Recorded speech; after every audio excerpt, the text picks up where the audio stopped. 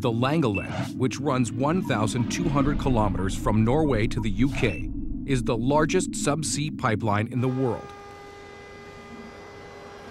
This job requires 1/3 of the world's combined pipeline production capacity. That's over 1 million tons of steel. The value of the pipeline contracts is an unimaginable $700 million.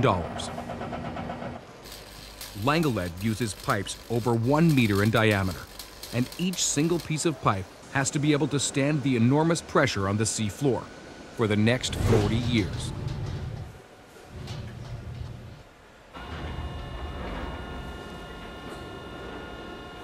The pipes are each 12 meters long and weigh 10 tons.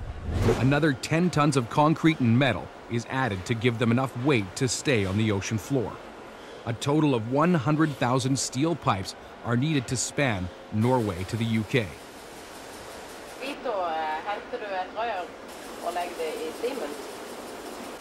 That includes over 1 million tons of concrete and 25,000 tons of steel reinforcing.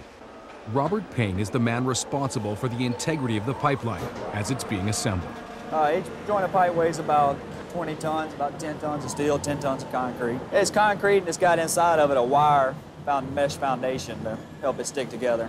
There's so much volume inside of it, whenever it gets on seabed and it gets light of air, it wants to float, so the concrete keeps it situated on seabed.